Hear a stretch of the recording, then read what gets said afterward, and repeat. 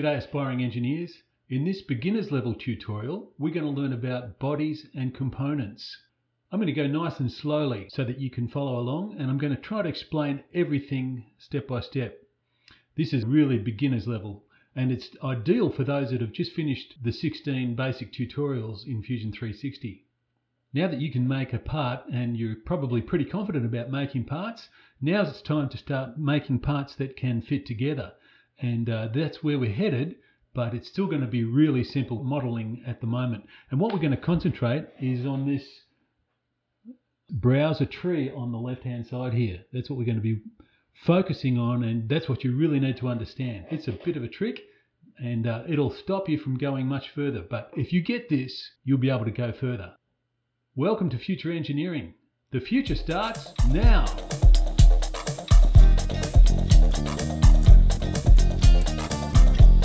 Right, here's Fusion 360, and you can see that I've got the educational license. At the moment it's April of 2021. And so the user interface is a little different than when the original 16 basic tutorials were made. And so this is going to be the same whether you've got the full commercial license or the educational or the personal use license or the startup license. But let's do a couple of things before we start. First thing I'm going to do is right click on the top of the tree and capture design history. That puts this bar down the bottom here, and we're going to see the all the features of the model in the timeline. There's a little gear icon in the timeline down the bottom at the far right. Click on that little gear and turn on component color swatch. I'll show you what that's all about shortly. You see it now toggled on. It's really helpful. It's a really nifty trick. Let's have that on and let's get on with it. So the very first thing I'm going to do is click on the little save icon here and save this document. And I'm going to call it Component Tutorial. And I'll save it in Component Tutorials. I've made a folder already. Notice that when I save the document, the top of the tree takes on the name of the document. Component Tutorial here and at the top of the tree here. All right, let's make a start. What I'm going to do first off is right click on the top of the tree and choose New Component. It's the top of the flyout menu here. It says New Component. The New Component dialog box opens up, and I'm going to change the name of this thing to Base. Okay. And there we have the first component in the feature tree here. It says Base. It's got the little :1, just meaning it's the first version of it. Notice that there's a little radio button which is active there, and what I'm going to do is I'm going to turn on the visibility of the origin of the document. There it is. Let's start a sketch, and let's choose the YZ plane at the back there. Now I'm going to do the whole sketch in one. Just follow along with me here. The width of this is 40. Tab to go to the height, and this is 60 high.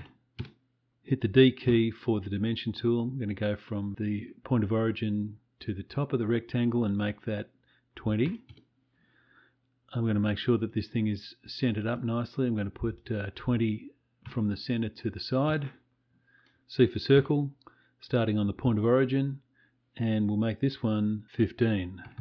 C for circle again, point of origin, this one 30. Now a rectangle, R for rectangle, and I'm just going to put this up here somewhere, and it's going to be 10 wide, tab, and 6 high. Then I'm going to use D for dimension, and I'm going to put the bottom of that rectangle to the center of the document, and it's going to be 3. I'm going to make sure that it's 5 from one side of the rectangle to the point of origin, and that's it. Finished sketch. Now notice that I made that sketch, and the radio button next to Base 1 is active. It's been toggled on, and that means that the sketch that I've just created is here under Base 1. I can turn it on and off. That is the visibility on and off. Now I'm going to make the base, and I'm going to have the base active like that. Right, let's hit the E key for extrude. then I'm going to select the whole of this profile except for the smallest round circle. The distance is going to be -15 and OK. Alright, that's the base. The next thing we need to do is activate the top of the tree. Right click on the top of the tree and click on New Component one more time. And this time we're going to call it Boss. OK. Notice that we have another component in the tree, and the one that was just created is activated. The little radio button is selected. You notice that I can activate other parts of the tree, and this is base 1. The base is now active, but I want to have the boss active even though there's nothing in it yet. Everything else is grayed out. I hit the E key, select the profile, and it's just that one. It's the annulus with the keyway taken out of it. I'm going to start from an offset from the profile plane, and the distance of the offset is going to be 15, and the distance is going to be also 15. And you see what that does is it creates the extrusion from an offset plane from the sketch in 15 in the positive direction and for a distance of 15 millimeters in the positive direction. So there's the boss. Now I'm going to activate the top of the tree and right click New Component, call this one Shaft, and OK. Notice that there's a new feature in the tree. It's a component. We can tell it's a component because it's got this cube as an icon. Next to the little eye, there's a cube which indicates that it's a component. If we open up the boss, we can see that there's a body, and that body has a little cylindrical shaped icon. A component has a cubic shape. We'll see this as you become more familiar with it as we go. The fact that the shaft is activated, it's the active component, means that everything else is grayed out, and because I turned on the sketch earlier, the sketch is still visible, and that's what I'm going to use to create the shaft. So I'll hit the E key for the Extrude dialog box. The profile is the shaft itself, and I'm going to click on both parts of the shaft, including the place that was going to be negative space for the keyway later on. I'm going to start from the profile plane. I'm going to go in 2 directions, and so we have side 1 and side 2 in the dialog box now, and they're both going to be a distance, and the distance for the first one is going to be, let's see now, I'm going to come 15 through the gap, 15 through the boss, and I want to come out a little bit further, so that's going to be 35. And so there's that part of it. Now the extent for side 2 is going to be a distance, and it's going to be a negative direction this time, so I'm going to put minus the thickness of the base is 15. Whoop, it looks like it will take the positive number just fine there. That's good, and OK. So there's the shaft. Let's make the top of the tree active by activating that. Click in the window next to the assembly, and so now you can see we've got an assembly of 3 parts, 3 components, and we can also see the sketch. Now remember I got you to toggle on the component color swatch down here, and what that does is it gives the components in the tree, and there's 3 of them at the moment. There's the base, the boss, and the shaft. It gives them a color, and you see that the shaft is orange, the boss is green, and the base is this light blue color. If you go to the Inspect menu and go right down to the bottom of it, you see Component Color Cycling Toggle. Click once on that, and that gives the components the same color that they've been assigned in the tree. So the boss is that light green, the base is the light blue, and the shaft is the orange. Now this has nothing to do with the appearance of this thing in a render. It's just an aid for modeling, and it allows you to quite easily see that you've got 3 separate components here, easily visible within their particular colors. The next thing I want to do is put the keyway in the shaft. You can see that we've got the keyway in the boss, and it needs to be in the shaft as well. So what I'll do is hide the boss just for the moment by clicking on the little eye next to the boss, and it disappears from view. Now I want to do a sketch to make the cutout for the keyway. But the first thing I need to do is to activate the shaft. Now you have to get in the habit of activating the shaft by clicking on the little radio button next to the component. This is quite important. So now when I click on the Create Sketch, I'm going to choose the top of the, and you notice that we can choose just about any plane or face in the model at the moment, including the ones that are grayed out. This is the top of the base. That's the plane that I want to have the sketch on. And so we can actually put the sketch for the shaft keyway on the top of the base. So L for line. I'm going to click somewhere around here. I don't care exactly where this goes as long as when I click again it's perfectly horizontal, and it will snap to horizontal, vertical, horizontal, and I'm going to mouse over the place where I began in order to get these tracking lines, and then I'm going to drag and click and so that I get the nice round curve at the end of this sketch.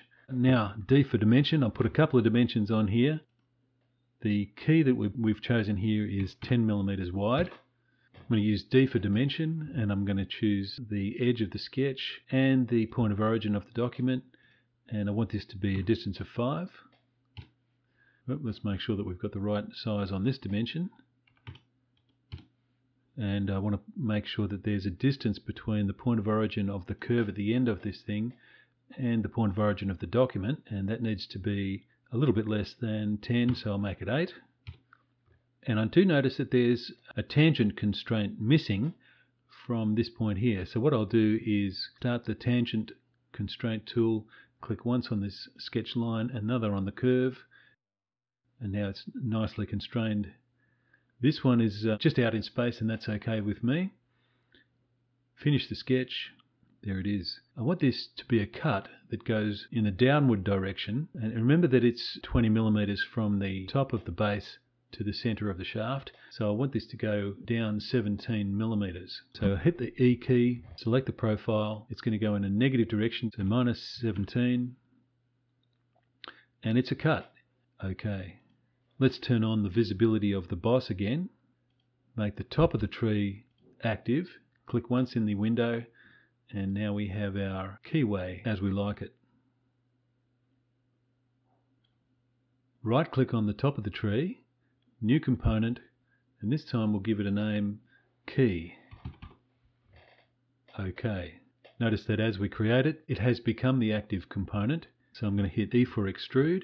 And the profile is going to be the two parts of the sketch for the key. The start of this extrusion is going to be from an offset plane, and the offset is going to be in a positive direction 15, and it's going to go for 15 millimeters.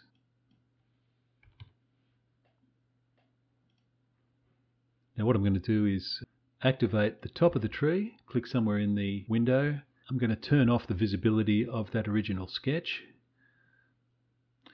And you can see that we have our key in the keyway.